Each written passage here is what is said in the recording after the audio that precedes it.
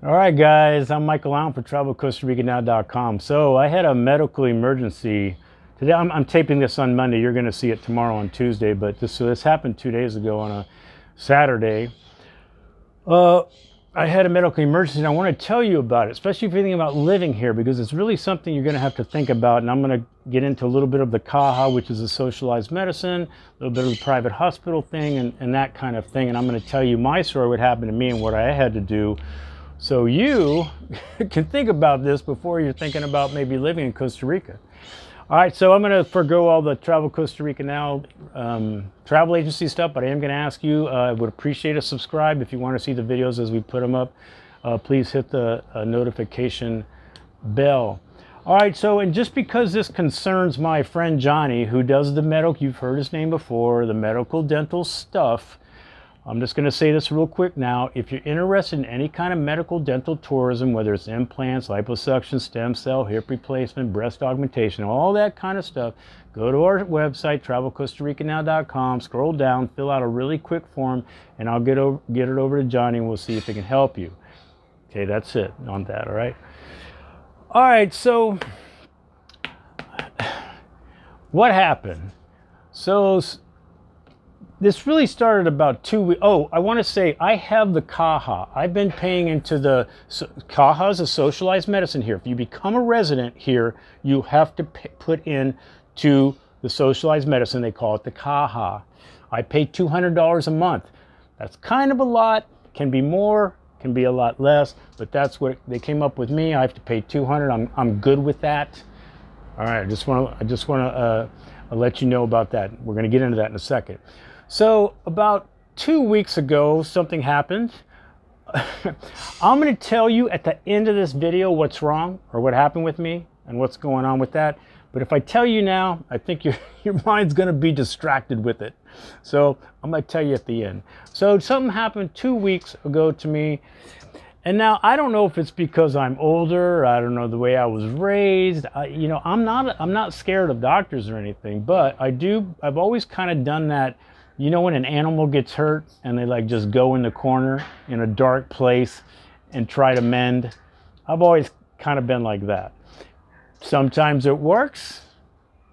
Sometimes I waited too long, and it appears I waited too long on this one. Now, I thought it was going good. I thought I was rebounding. I thought I was getting better, but it came extremely apparent this Saturday via pain and some other indicators that it was not working. And I got pretty worried about it all of a sudden. I was worried prior, but I thought it was going good. But again, it wasn't. It was apparent. I got to do something. So before I get into that, so the reason I'm telling you this story is because when you come down here, you're going to have to, now what if you're coming down here on a budget? Maybe you don't have any insurance. Maybe you're going to be a perpetual tourist, which you leave every 90 days, come back. You have no health insurance and you don't have the CAJA. If you have an emergency down here, what they typically do is they will stabilize you. What stabilize mean? I don't know, but they stabilize you, and that's pretty much the end of you're done. So you're gonna have to make your way. So that's what they typically do.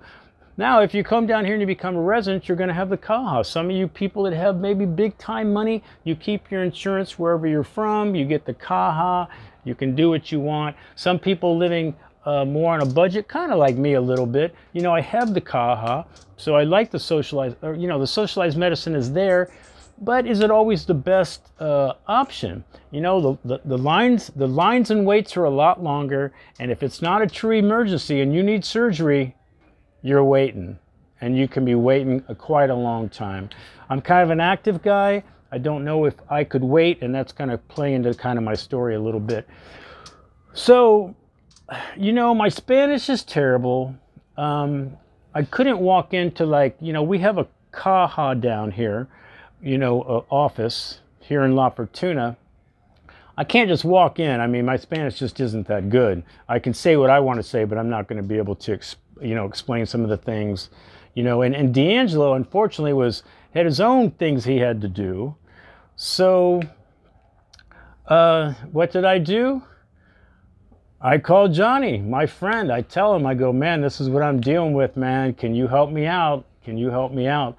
And this was around, I would say, 10:30 in the morning. He said he would try. Now, it was Independence Weekend this past weekend, you know, so it was a 4-day weekend, which also, you know, ran into a little bit of trouble.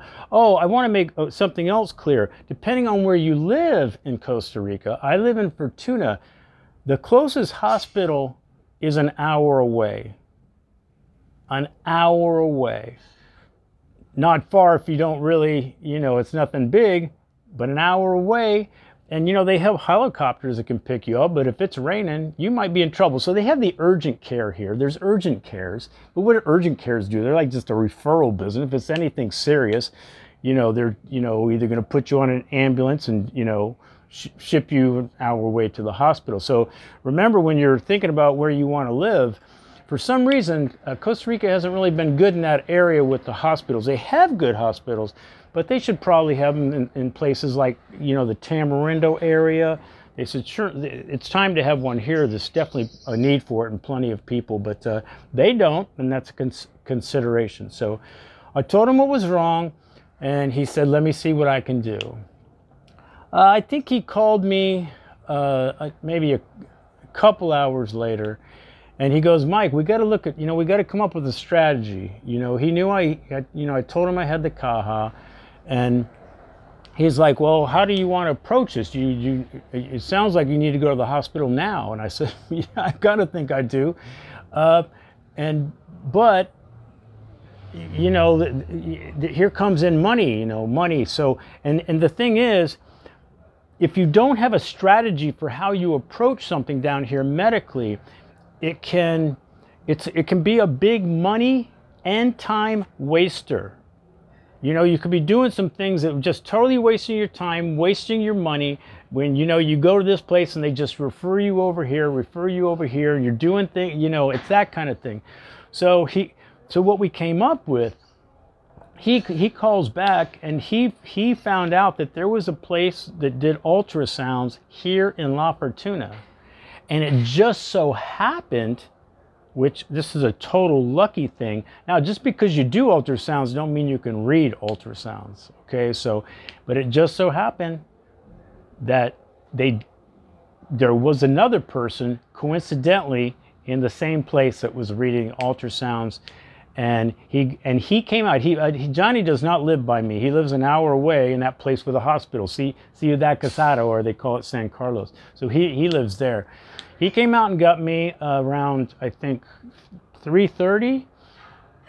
Took me to this place, and I kind of jumped ahead of everybody in the line because it was kind of an emergency. So we didn't know if, you know, how bad it, you know, it was going to be. So we were just hoping this was the best strategy or course of action, because we weren't sure if I should go straight to the hospital or go to the CAJA, which if I went to the CAJA, that's now I'm waiting. I'm going to be waiting 2, 3, 4 hours. And if I do see somebody, it's almost certainly they're not going to be able to do anything for what I have here. So what the strategy was, I just wanted to at least find out kind of what was wrong if I could, and what direction I was going to go in. And the ultrasound seemed to be the best bet on that. Now, I got the ultrasound, and I got the people to read it, and I got my medication, and so the consultation was about $60, the ultrasound was about $60, the medication was about $100. I thought that was actually pretty good. Now, I don't know, you know, I don't know your world where you live. Maybe that's the most expensive shit you ever heard. I don't really know. I was fine with it because I know how, if I went to a hospital, and there was other problems too. So he tried to find, we needed a specialist, and like 2 of them are on vacation, one's not in the hospital, you know, so there's all these things, you know, all these considerations, and it just got lucky that there was something in my town. So what we just decided to do, hey man, let's just find out you know, maybe what it is, and if it's, we'll proceed from there. So, and again, he did help me with my Spanish. When I tell you what I had in a little bit, you know, you'll see why I was going to be able to explain it too well. And he, you know, so he was very helpful, and Johnny's always helpful. I mean, he came out of his way, man. Again, this was a holiday. He came out of his way, you know, to help me as a friend. And you know, I kind of hate doing that, man. I kind of hate, you know, well, it's not calling in favors, but just kind of asking because I know that he can do it. You know, it's almost like I feel like I'm taking advantage in a way. You know, I don't really care for that. But then when we were all discussing my options, and he told me how much surgery would be. That was another, you know, he goes, well, he was talking to people, and the surgery, if needed, would cost me between $7,000 and $15,000. Yeah, so I probably, if this doesn't, whatever I'm doing with the medication doesn't work, I'm probably going to have to go to the CAJA. I mean, I'm not going to do a GoFundMe. That's just not what I would do. And I do have the CAJA, so I guess I'd probably have to wait if there's a surgery, if surgery is going to be involved. So whatever they did with the medication and what they came up with, hopefully it's going to work. I'm basically on antibiotics and pain medication, which, oh, thank God. So that's kind of it. But the takeaway of this is, do you have the money in an emergency? Do you have insurance in an emergency? Because a lot of people, I did fail to mention this, a lot of people, when they have something very serious, they'll go back to their home country and either use their doctors, use their insurance. When people have the CAJA down here, a lot of times are using it for more of a, like, prescriptions, littler things, I don't know, the COVID, whatever it is. It's usually those, you know, just kind of basic, I don't feel that good, you know, kind of thing. But, you know, if you need a heart stent or something, usually you're not really going to, or most gringos don't go the CAJA route. They probably even go to a private hospital here. But when I heard that I could be up there with 15,000, and that's cash, man. That's cash. And if I could work out a payment plan, it would only be, you know, I'd have to probably repay it within a month or so. So, yeah, it wouldn't be an option. Now, I don't know if what I'm doing is going to work. So hopefully, I'm going to know in about 2 days, because my testicles either going to go to its normal size, or it's going to be the same size it is right now, which is the size of about a small apple. There you go. See why you would have been distracted. Anyway, guys, I would love to hear your comments or your questions. And people live here, you know, maybe your experience is different, man. You know, just because this was my experience, is what is happening to me, doesn't mean it was yours when you lived down here, or what you went through. So if you have a different experience, please let us know, man. Please tell me, because you know, people read these comments and I think they appreciate your input. And I know I do, because I learned stuff from you guys as well. This is just my experience, and I'm just crossing my fingers. I'm crossing fingers right now. So I don't know. I only have $15,000. Anyway, guys, I'm Michael Allen, travelcostaricanow.com. Peace, guys. You know, I hope it helps. Things are going to pop up. If you think about living or traveling anywhere, always do your homework and research.